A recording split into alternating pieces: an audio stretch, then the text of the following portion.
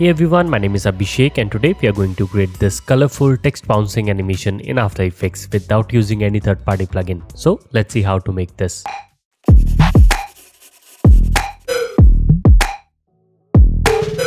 Alright, so right now I'm in After Effects and we will begin by creating a new composition. So let's call this one main. Width and height will be 1920 by 1080, frame rate 30 fps, duration you can make whatever you want. Just click on OK.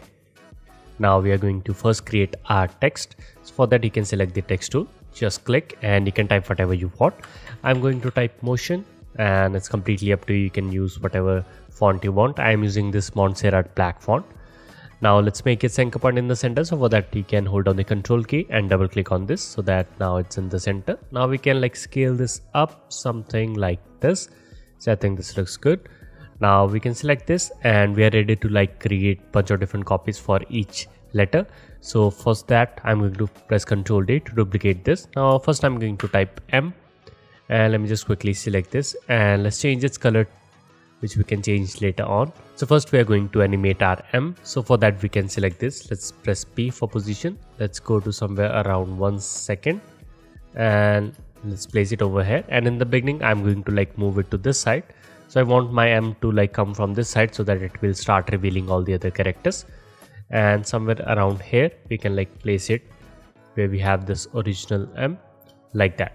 So once you're happy with this, we can select the keyframes and then press F9 to ease them. Then select the keyframes. Let's go to the graph editor. Now if your graph looks different, make sure you're using the speed graph, not the value graph. Now I'm going to change the graph to look something like this. Perfect. Or if you want, you can make it really fast like that. Perfect. So here we have our animation. Now we are ready to animate other characters as well. So for that we can again select this and let's press Ctrl D. And on this one we can probably delete the keyframe because we only want the up and down motion. So for that I'm going to quickly change this to O, which we have over here. Now let's align it to this and now we are ready to animate its position as well.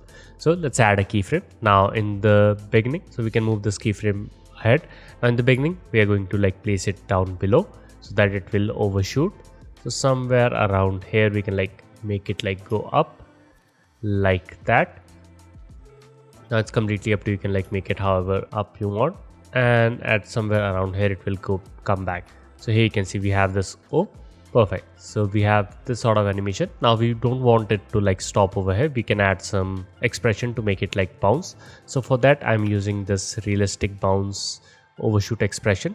So we have this keyframe bounce back expression. I will put a link in the description from where you can go to this website, and after that you can scroll down and you will find this keyframe bounce back. Now just select everything, this expression, right click, copy. Now we can go back to the After Effects.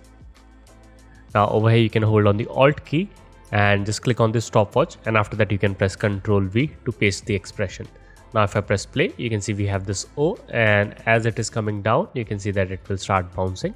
Now we can play around with these keyframes further. So first I'm going to select these two and let's press F9 to ease them. Let's go to the graph editor. Now I'm going to change the graph to look something let's keep it like that, and we can probably make it like this. So we have this O and you can see that it goes out and after that it comes back and it bounces like that. Again, it's completely up to you. If you want to have more bounces, then you can move this keyframe closer. Now you can see we have a lot of more bounces. Now if I move it really close, you can see that we will have a lot more bouncing, but I think this one looks good. Perfect. So here we have our letter. Now in the same way we can keep on duplicating and repeating this step. So for that we can select this layer, press U to see the keyframes. Now we can press Ctrl D. The next letter is T, so let's type T. Let's press U and let's select all the keyframes and just simply move it to this position. Just make sure that all the keyframes are selected. Perfect. So here we have the T. Now let's press Ctrl D. We can probably type I, and now again let's select the keyframes and let's just move it to this point.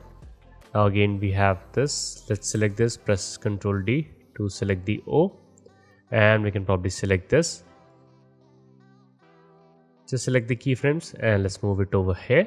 Now let's do the same thing for the end as well. Perfect. So here we have all the characters. Now if I press play, you can see all of these are coming in, and perfect. So here we have everything. Now we don't want all of them to come at once, we want them like to come one after other. So we have this M over here, so we will like start animating the N. So let's place it over here, and I'm going to like select all of the others and let's move them further apart. Now let's pick up points. So let's select this M, we have like moved it accidentally, and let's pick up points. So somewhere around here you can see that the M is crossing N, so we can probably like move it to this side. Perfect. So here we have the N going up, or we can like make it one frame ahead. Perfect. So here we have the M, N, and somewhere around here we can like have our O. So it is the other one, it's this one. So let's just place it to this side and like place it over here. So we have M, O. Let's select the I, so let's just place it to this side like that. And after that, somewhere around here we can have the T. So here we have the T,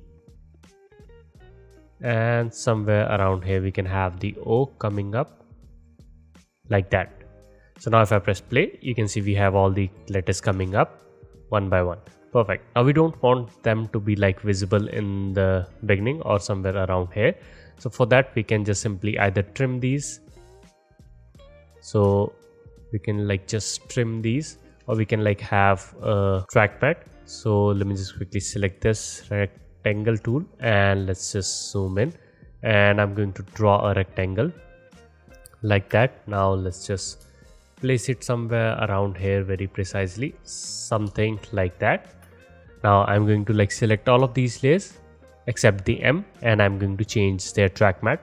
So I'm going to just pick whip this, and I'm going to set this to alpha inverted. So now these will be only visible once they are like outside this frame. Perfect. Now if you're using the older versions of After Effects, then the trackpad option will be changed. Instead of layer names or like these icons, you will have something like track matte alpha inverted, so you can like proceed it according to the older ways. So here we have our animation. Perfect. So now we can get rid of our main text, which is this one. Let's hide it up. So before we continue, if you enjoy my work and you want to support me, then you can check out my Patreon page. Over there you will get access to the tutorial project files and exclusive templates that are available only on Patreon. So make sure to check it out. Link for that is in the description. Now let's continue. Now we are ready to create the other text as well. So for that we can select all of these layers. Let's right click and let's pre-compose, and I'm going to call this one motion. Just click on OK. Now we have this motion, and I'm going to press Ctrl D to duplicate this. Let's call this composition our second text, which is nation. Now let's open it up, and over here we can again like enable this, and let's change the text to nations, and we are ready to like animate the everything but with different animation. So I'm going to like delete all of these, and instead I'm going to like animate these only. So for the motion we chose the M because it was like on this side and it was coming from this direction from the right side. But for this nation text we are going to use the S letter, which will come from the left side. So let's just double click, and I'm going to type S. Now let's select this, press U, and this is going to be our final position. So I'm going to like place it to somewhere around here. Now initially I want this to be like on the other side. Perfect. So you can see that the animation is already applied. Nice. Now with the motion text our characters were like moving up, but for this one we are going to like move them down because our S is coming from the other side. So it will give us a really nice effect. So for that we can like simply select this point, and we can first delete this shape layer so that we don't have any kind of matte. Now we can like pick this point and let's move the character down below somewhere around here. Now this is going to be our final, and the initial position as well we can like change it to be up this time because we are basically doing the opposite thing. So now the characters will like go down, and then they will go back to their original position. Perfect. Now we are ready to like make them just like we have it over here. Now we can align them however we want. Select this, let's press Ctrl D to duplicate this. Let's type A. Now you have to repeat the same step, just like align all of these one by one. Let me just quickly do that. So now here we are done. Now our next step is to like offset them one by one. So let's pick some points. So somewhere around here you can see we have this letter, so we can like, let's select first of all of these and let's just move them, and we can like move our first character somewhere around here. Let's go to this point, so we can have the A. Somewhere around here we can have the T, and somewhere around here we can have our I. Perfect. So now if I press play, you can see we have the characters coming in. Nice. Now again we can like do the same thing. So let's just create a rectangle, something like that at the top. Now let's just align it to something like that. Now we can select all of these and let's pick whip and select this and make sure that this is inverted so that it won't be visible in the beginning. And now if I press play, you can see we have this animation. Perfect. So once you're done with this, we can hide this layer. Let's go back to the main composition and let's drag the nation comps as well. Now we can like align them. So let's move this twice and this twice as well. This we can move once and this we can move once as well, or maybe like a little bit more. Perfect. Now if I press play, you can see we have these characters coming from the opposite directions and this looks very good. Perfect. So once you're done with this, we are ready to like stylize this. So for that we can just simply add a solid. Just click on OK. Let's place it over here, and on this one we can apply 4 color gradient. Let's drag it over here. Let's change these colors and I'm going to like make them really dark.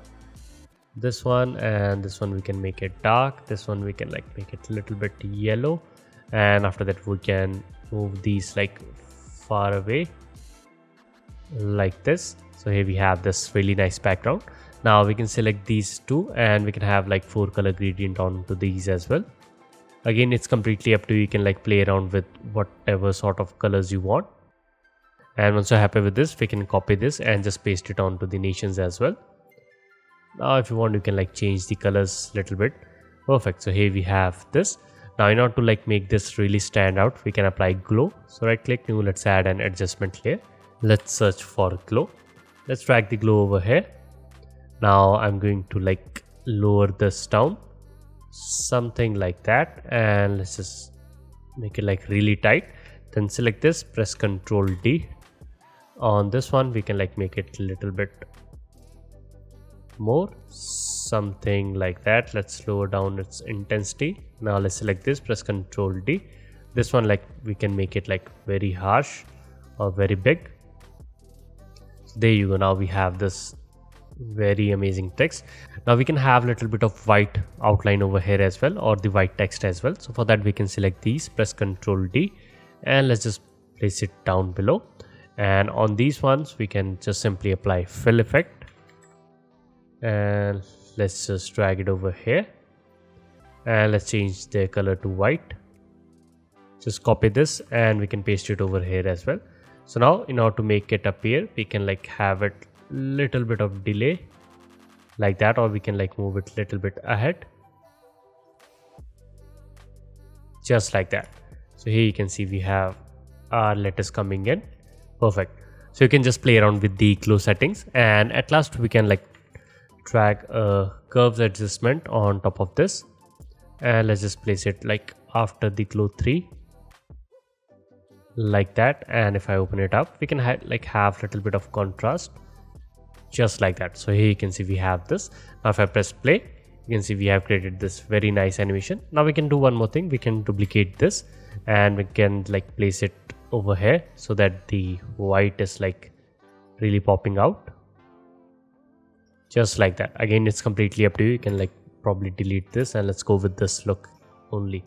So this is how you can create these colorful bouncing text animations in After Effects, and the project files for this tutorial is available on Patreon. So if you're supporting me over there, then you can download it from there, and if you're not, then you might consider it, because you will get access to the tutorial project files and exclusive templates that are available only on Patreon. So with that being said, my name is Abhishek and I'll see you in the next one.